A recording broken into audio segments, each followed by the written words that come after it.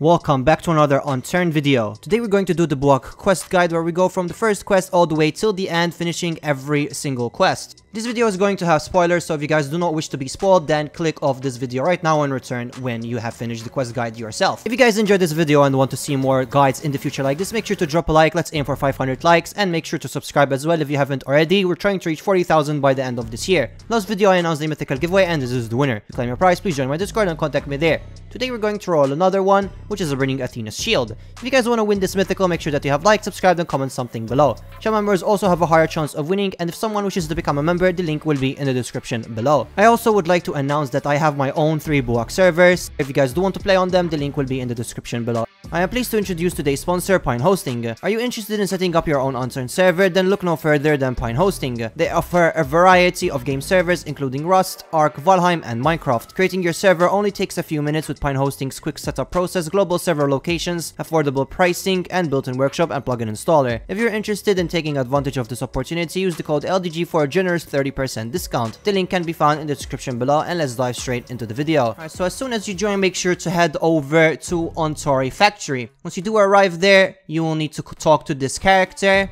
and they would need help with clearing out 6 zombies. All the 6 zombies are inside the factory. All you would need to do is just run up to them and basically press F on them. This quest is extremely easy, very easy to find them as well. After you finish that quest, all you have to do is just go back, talk to the NPC, and then they will give you another quest which you would need to get a briefcase, which is very close to the safe zone. All you have to do is turn around, walk the road, and in no time you will get it. Then you return back, but then all the NPCs would have moved to their own individual locations spread around the factory. After you finish that quest, then you can go talk to the same NPC again, and you would need to find food, water, and med crates located in Berrywood. The NPC will exactly tell you all of the locations as well. They are in the cinema, the pharmacy, and the library. Once you do that, then you return back to the safe zone and you place them underneath the stairs. And from that point onwards, whenever you do this quest, you can interact with it and it will actually give you food, water, and meds. After you finish that quest, then you will get yourself the first boss quest, which is the Ground Pounder Zombie. To find the Ground Pounder Zombie, he is located in Tree Town.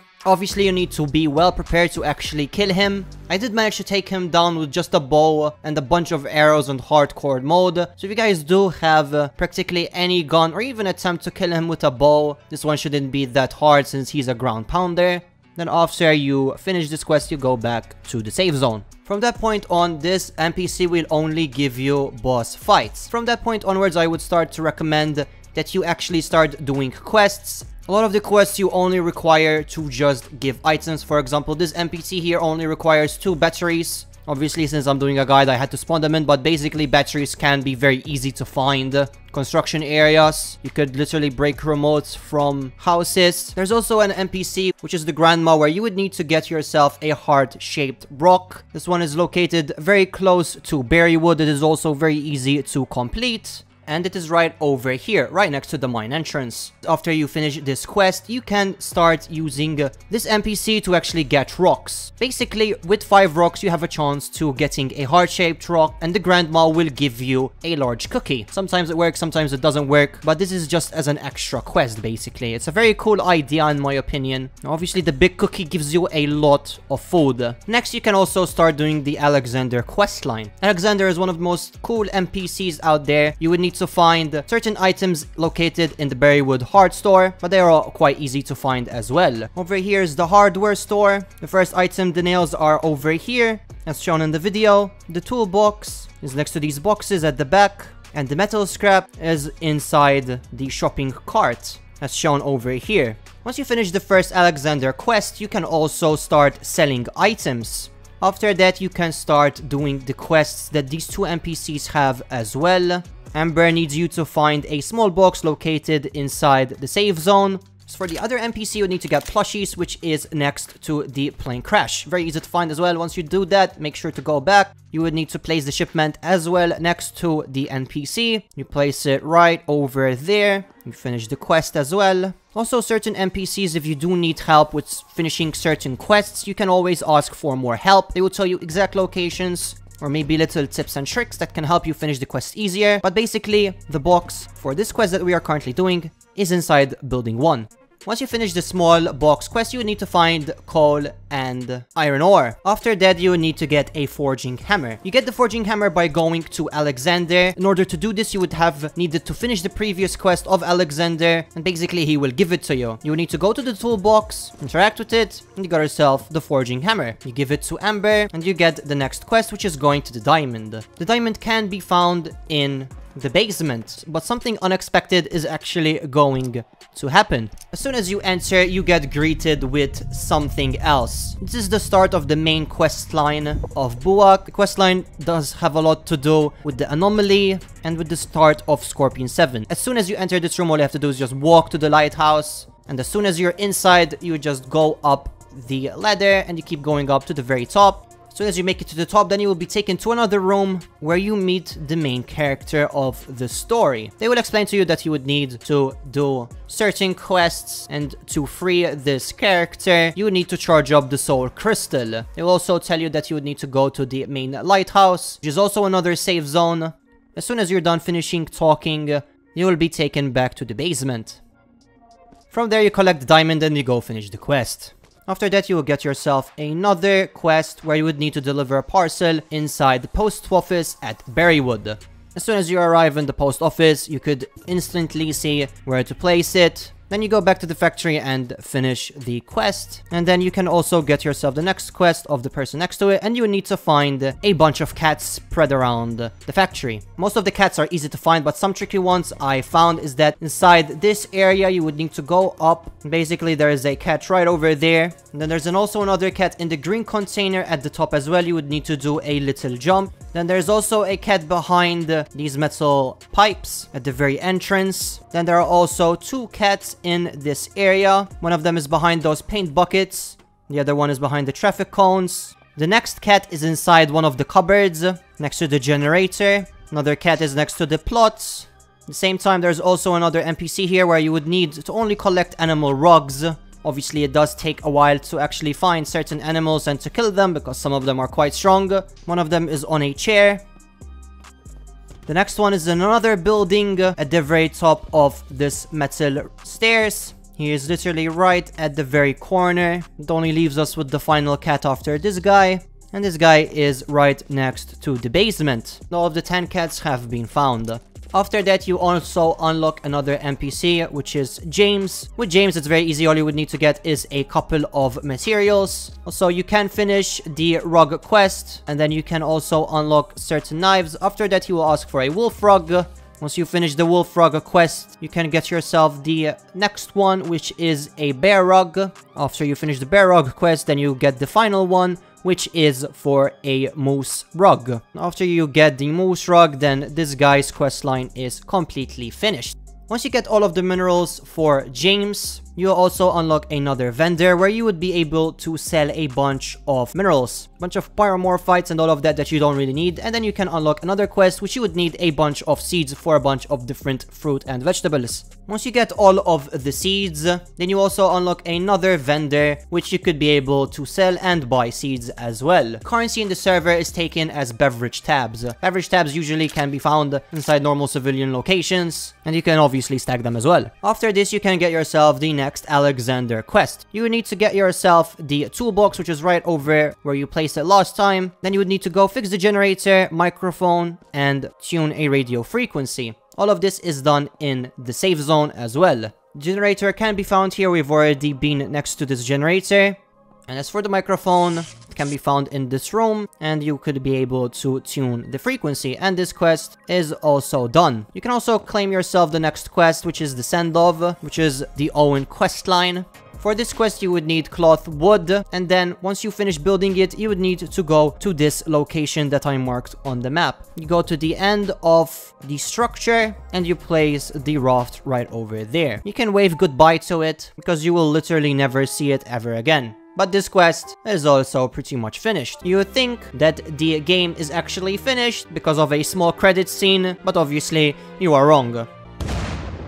It blows up, and you need to go back to the save zone. Also, from now on, you can unlock the next quest, which is a dead zone quest. You would need to get 3 chemicals, which are all located in the same room. Obviously, you would need to be well prepared to do this. You would need a gas mask, filters, and a lighting source. But all of the chemicals can be found in the same room. After that, you also unlock another quest, which you would get to get a bunch of car parts. With this, you actually unlock a vehicle manual blueprint, which is actually really good because then you can start crafting vehicles. Also, these items are quite easy to find, from car parts, from interacting with vehicles, and finding them in construction areas.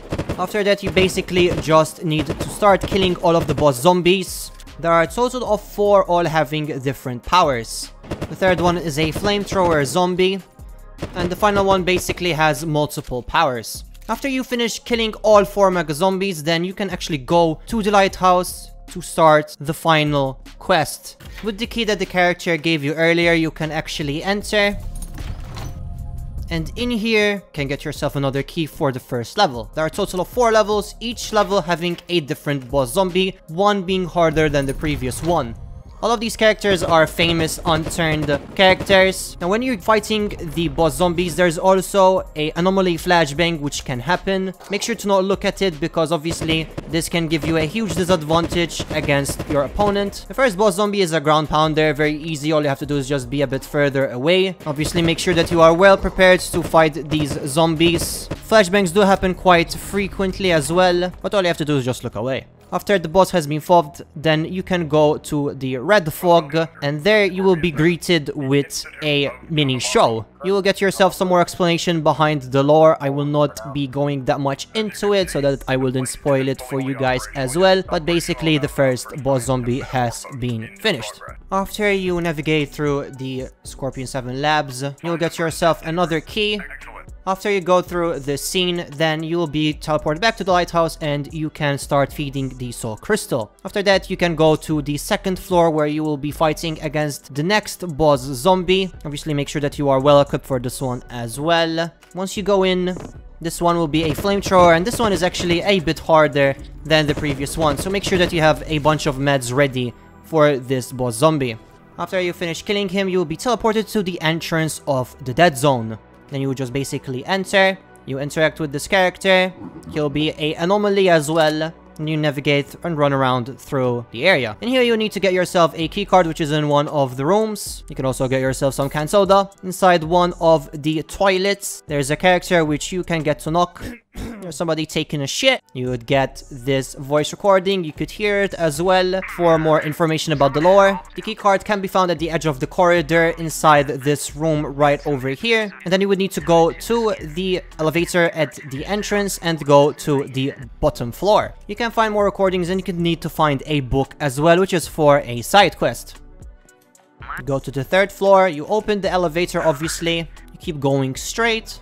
And over here there are rooms with different types of anomalies. I really do think that would be cool that in the future maybe this can be continued on perhaps in a different map with all of these different anomalies. You can read all of the information about them. They are all very cool in my opinion. Such as this one is literally a split zombie. Then you enter inside this room, and then inside this room, and you go to the next floor. Once you go to the next floor, you're about to basically finish it as well. You navigate through the corridors, you pick up the toolbox, and you start fixing the wires. You will need to do this for 2 times. Second time will then take you for the next key. You take the key, and then you're taken to another cutscene. After finishing the cutscene and feeding the soul crystal, then you would be taken to the 3rd boss. You insert the key like all of the others, and you prepare for another insane fight. This guy is actually quite easy to beat. He throws electrical shots towards you, but this can be easily dodged because of all the pillars in the middle. You try to time the shots so that you hide behind the pillar, and you can easily kill him by doing that. Once you finish killing him, you are taken back inside the laboratory, this time in the night. You get yourself the keycard, and the only thing that you have to do is find the exit. Once you find the exit, then there will be a car waiting for you, and this part is also done. Once you find yourself the car, then you are taken back to another cutscene. This time it is quite creepy in my opinion, but it looks quite cool. Once you finish this quest, you cannot actually continue to the 4th one. You would need to do a couple more quests inside the save zone. You would need to go to this NPC again, and you would need to basically do a bunch of decorations that is inside the save zone as well. Basically, you would need to go where Alexander is, place a bunch of the chairs, then you pick up all of the decorations, place them as well, and the lanterns as well, and this quest is finished. You go back to the NPC, and you will get yourself the next quest. For this quest, you would need to go to Pine Point in the botanist shop, and you would need to get yourself some flowers. Once you go back, you can find the NPCs in the shed, and you would need to get yourself another quest. Over in the audience, you can see Nelson, a bunch of the NPCs, Molten Montreux as well, which is quite cool. The rings can be found above the counter. You go back, you give them the rings, and this quest is also finished. Once you finish this quest, you get the fourth and the final key. And basically, you can go back to the lighthouse to get yourself the fourth and final boss battle. Once you kill the final boss zombie, which powers are pretty much all the same, you will be taken to another cutscene. From this cutscene, you will start to realize certain stuff about the lore, which I will not get into, again, so that I wouldn't spoil you guys.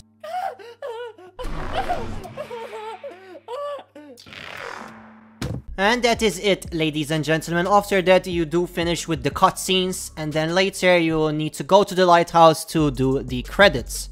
Me personally, I absolutely loved this storyline. It was probably one of my favorite storylines that ever happened in Unturned. Toothy did a really good job. Honestly, I can't wait to see what they come up with next. Thank you guys so much for watching. If you guys have any questions, let me know in the comment section below. Let me know what you guys think of this quest line, and I will see you guys in the next one. Bye!